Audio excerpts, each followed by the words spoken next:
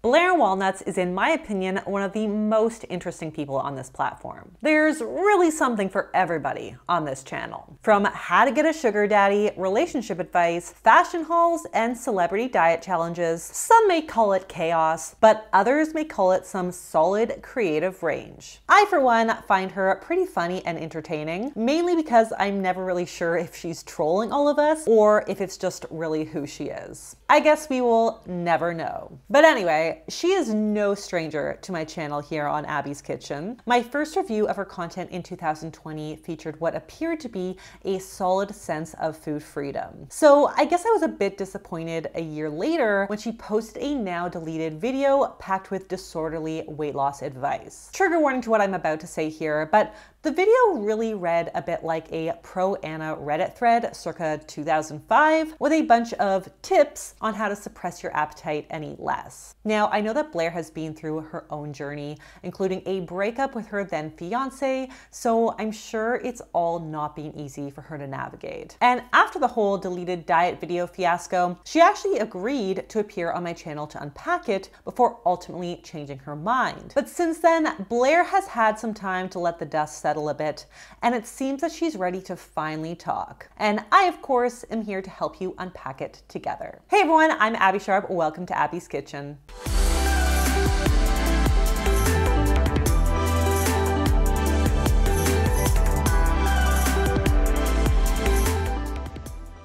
In today's video, we'll be catching up with Blair Walnuts and her September video, Blair Walnuts Weight Loss and ED. And you can pause the screen or look at the description to check out my disclaimer, including a trigger warning. We will be discussing eating disorders, so as always, please feel free to skip this video if it's not supportive to your journey. And if you are not already subscribed here, guys, help a girl out here. Hit that subscribe button, follow me on TikTok and Instagram at Abby's Kitchen, and also hit the little bell thing so that you never miss out on a video. All right, kids, let's take a look. What's this? Blair Walnuts weight loss. Blair Walnuts ED. Blair Walnuts has an... Oh, that's me. I used to try out celebrity lifestyles. Not only their fitness routines, the foods they ate, things got a little out of control.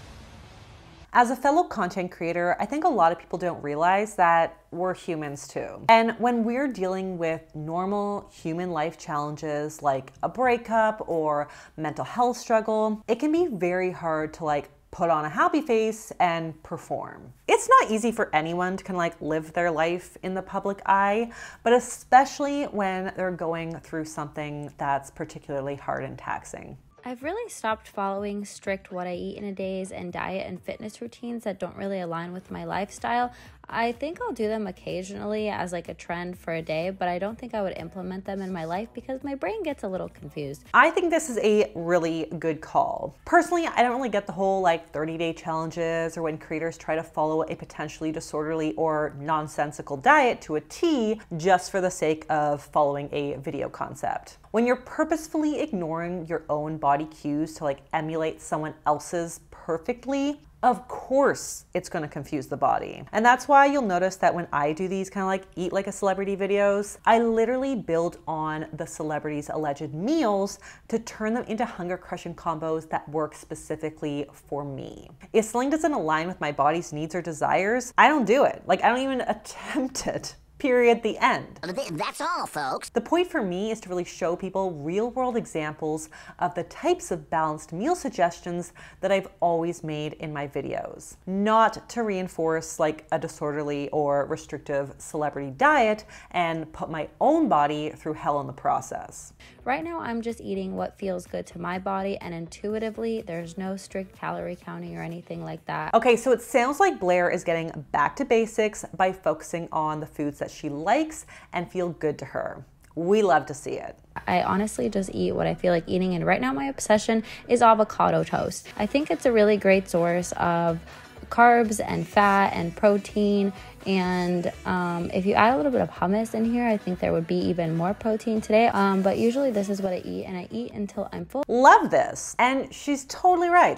This is a great hunger crushing combo. And since Blair used sourdough bread, we actually have a decent amount of protein here, so about 16 to 18 grams. And if we were to add in that hummus that Blair mentioned, or a couple poached eggs or hemp hearts, or we mashed in some white beans or cottage cheese in with the avocado, we could bump that protein up even more. I watch a lot of Abbey Sharp. Aww, I love the impromptu shout out.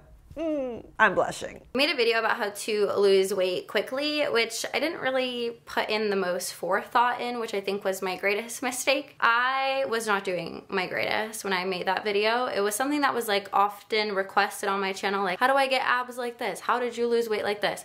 And I kind of just echoed information that I had from a bunch of like competing sources. Like I had a lot of model friends that gave me advice. I read a bunch of things on the internet. Okay, so I first want to say that again, creators are human and we all make mistakes. With the volume of content that we're putting out there, like ultimately we're just bound to slip up sometimes. And I think the important thing is to recognize when you're wrong or you misspoke and take action, whether it's removing the video like she did or re-uploading it with some more context. I've done both of these things here on my own channel when I realized that I might have slipped up. It's also worth pointing out that considering Blair is saying that she wasn't in the best place when she made the video in the first place, we also don't really know if the weight loss was completely intentional or as a result of stress from life events. Often when we're in an uncontrollable circumstance, we look at all the possible ways that we can maintain some semblance of control. And often food is one of the easiest parts of our life to try to manipulate. And this can become a real problem when any resulting weight loss becomes reinforced by praise or external validation, as it seems like was the case from some of her fans. I guess if you saw me in America, you've always thought I was like normal size, but for like Europeans, I was like on the bigger side. When I went to South Korea, a lot of the clothes wouldn't even really fit me. So like I was XXXL there. It kind of caused this like cognitive dissonance in my brain where I didn't realize if I was big or small. And I didn't really understand how to eat well because every single culture and every person has their own different standard of eating. Gosh, I mean, I can totally imagine that this just added fuel to the fire here. And these variations in body standards and body ideals around the world is strongly influenced by cultural and socioeconomic differences, and also has a tendency to change from generation to generation. Not surprisingly, unattainable cultural body standards often is directly correlated with the prevalence of dieting and disordered eating, with one study in Eastern Europe specifically suggesting that the internalization of sociocultural standards of beauty increased the risk of eating disorders in Polish teens. And whether your culture celebrates waif-thin bodies or curvy girls with booties, bottom line is that all bodies are going to be unique. Everyone in that specific culture cannot possibly naturally have that preferred body. So the combination of external praise for weight loss plus conflicting cultural beauty standards is definitely a recipe for a tumultuous relationship with body and food. So I really do empathize with Blair here,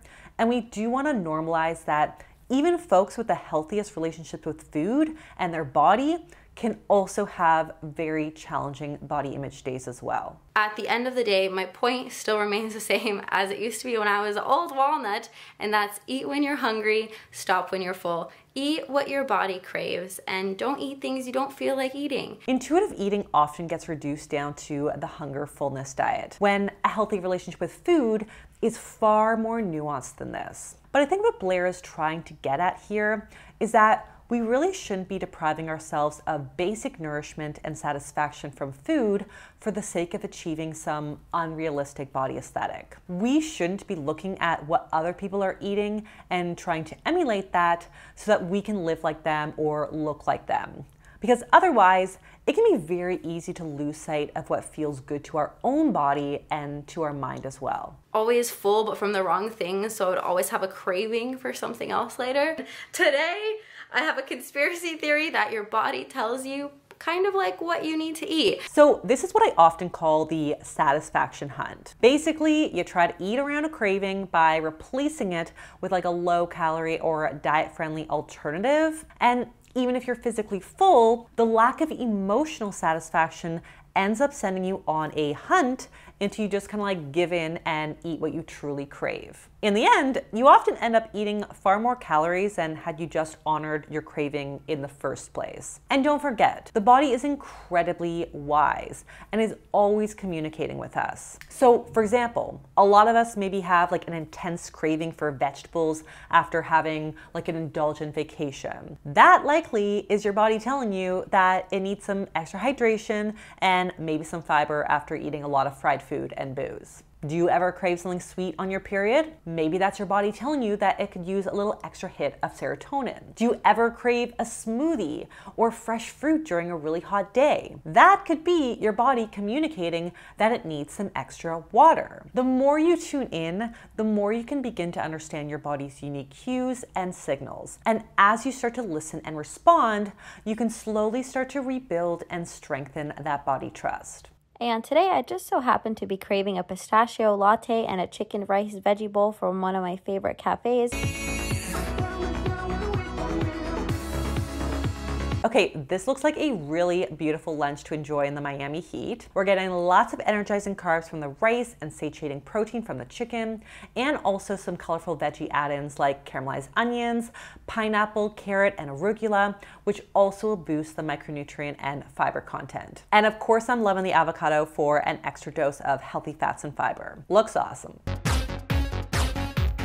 But I feel like this is a pretty well-rounded meal. Like, what could you possibly not like about it? Love this lazy girl meal.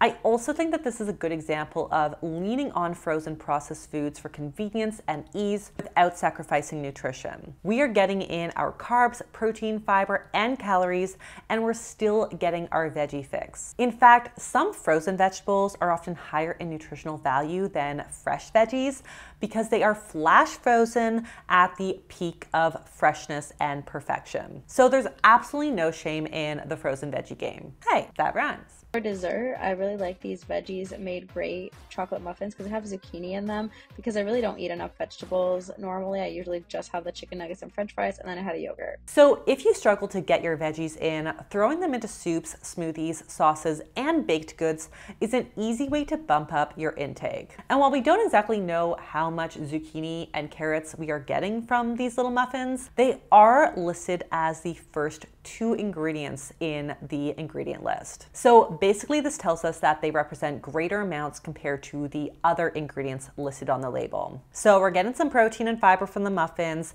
and some more protein and fat from the yogurt. So looks like an awesome hunger crushing combo to me. Since I've been less stressed about it, I actually have maintained the same weight that I was, and some days I have abs, some days I don't. There's like specific foods that make me more bloated. Like if I eat a lot of beans, my abs completely go away. Can we please normalize bloat and body weight fluctuations? I mean, I've seen way too many influencers spiral from minor upticks on the scale and bloating. This is a reminder that it is totally normal for our stomachs to expand after a meal. It is also normal to experience modest weight gain in response to our menstrual cycles, stress, medication, bathroom habits, the food we eat, etc. There is so much to gain when we stop obsessing over food and our body weight and normal fluctuations that are really not meant to be hyper-controlled. It is also normal for us not to have a six-pack, since most menstruating folk need around 26 to 28% body fat for hormonal regulation to support menstruation and fertility. And then also you have to keep in mind when you're looking at Instagram photos and models and things like that, they prepare for these photo shoots just like a bikini competitor prepares for the challenge. So just because they look like this at one moment in time doesn't mean they always look like this. Amen. Please take everything that you see online with a grain of salt. Thanks to filters and Facetune, social media makes it incredibly easy to curate an unrealistic image that really does not represent real life. And it's no surprise that increased social media use has been associated with low self-esteem, negative body image, and an increased prevalence of disordered eating. Comparison is truly the thief of joy. And I think that we can all attest to that after like a long IG scroll sesh. So this is just a reminder to practice good social media hygiene as a form of self-care, because being exposed to unrealistic body standards on a regular basis can turn toxic real fucking quick. Don't take this as inspiration. I wouldn't follow random YouTubers what I eat in a day. I would like look at what I eat in a days and diet videos as kind of inspo for new foods you haven't tried before, or like a combination of like flavors that you haven't tried. I love this. I mean, I feel like Blair maybe has been watching my content because I say this all the time. I watch a lot of Abbey Sharp. That is a core message that I try to communicate every single time I do a review. I know that given the strange parasocial relationships that we develop with our favorite content creators, that it can be very hard not to want to emulate their diet and fitness regimens, especially if you admire how they look. And again, content creators are human too. We all make mistakes, but we also have an enormous responsibility for what we put out there, and we cannot underestimate its impact or influence. So I really respect that Blair was able to take that responsibility, discuss it openly, and share her own journey to securing a healthier relationship with food. And on that note, that's all that I have for you guys today. If you like this video, please be sure to give it the thumbs up. Subscribe to this channel if you're not already, and I will see you next time on Abby's Kitchen. Bye!